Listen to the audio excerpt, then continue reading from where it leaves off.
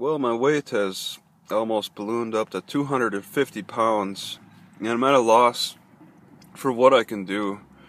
It's like the best I can do is like hunt food banks. I blame the food banks, and I've turned into a mighty hunter over food banks, along with a lot of other people who wait in line, obese, talking about their health problems, how they're having difficulty standing for long periods of time because the weight is crushing their back and their ankles and their knees. That's what we've turned into, our mighty obese hunters. The food is plentiful in Boise, okay? If you're willing to stand in line for long periods of time and eat all the sugary stuff to cause you to become more ballooned out and develop more health problems, the food is available for that. Alright, there's plenty of this food, okay, that's not expired, with plenty of sugar added, that'll help cause your obesity problems to get worse. Alright, you can find them all at the food bank.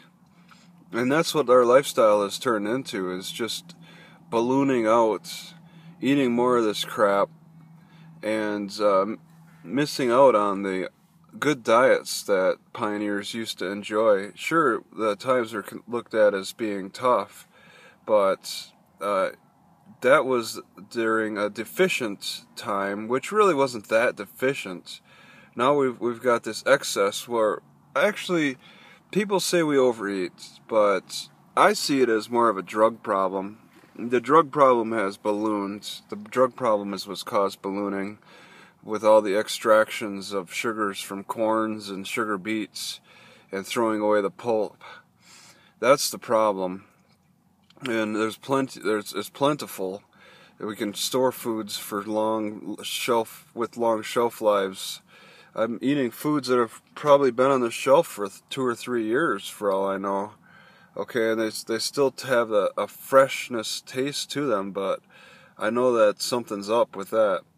You know, this second court case that I have coming up kind of reminds me of that the cartoon where the victim will walk in on like rakes, and it'd smack him in his face. He turns around and steps on another rake, and it smacks him in the face.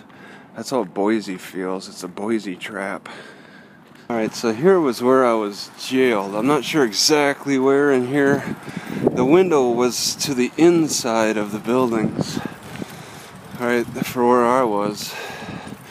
There was an air conditioner at the center, or some kind of electrical device. And then you could see all the C wire.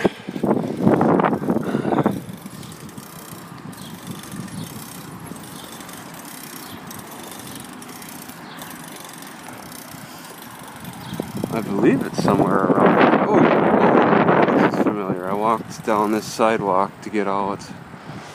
I left probably from those steps.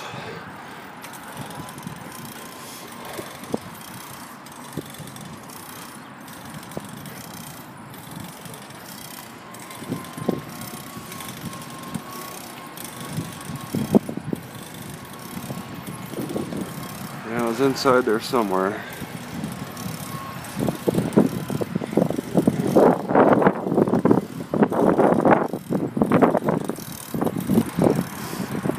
Actually, here's where I think the cop brought me in. Okay, I think he entered in here for after hours, use a pin. Okay. Yeah, that looks pretty familiar. It makes sense that that's where he would have brought me in, would have driven me into. And it's all next to the highway. Over here, I walked down this way looking for the Good Easter Seals Goodwill Working Solutions office. I thought they could help me, but they were about to close, so I couldn't even get on the internet really. I took a left. I'm taking a right here. I think it might have been better if I had taken a right. I didn't know. I didn't have any maps. I was surprised how long it took me to get there. So this is where the mall is. This would have maybe have been faster. Just got to cross. And as I walked away from the Boise, or the Ada County Jail, I went into the shopping district area. I knew I had to look for the Target or something like that, which it is a Target, I just wasn't exactly sure. I knew there was a store at the end of this block that was pretty much approaching Emerald Street, and then I'd just go down Emerald and I'd have a really good clue where the Easter Seals was after that. Whoa. Okay, I actually walked through the parking lot, so I somehow got outside of the parking lot there. But this is just on the other side of all the stores. Gotta say that the teas I put together, the green tea and the oat straw, are working as expected. I'm relaxed and alert at the same time. It's kind of nice. Temporarily, of course. We grow up with rules and expect rules to always like work in good, honorable ways. But as you get older, you learn that there's gray areas, and this is kind of a disgusting way to think of it. But you know, you poop, you wipe, and you expect no problems in between until the next pooping.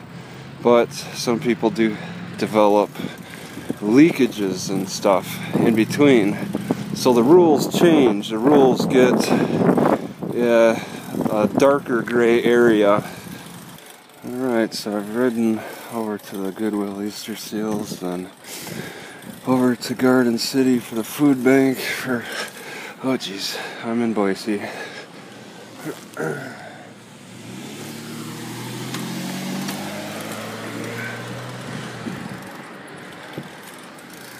And then I'm going back to the library.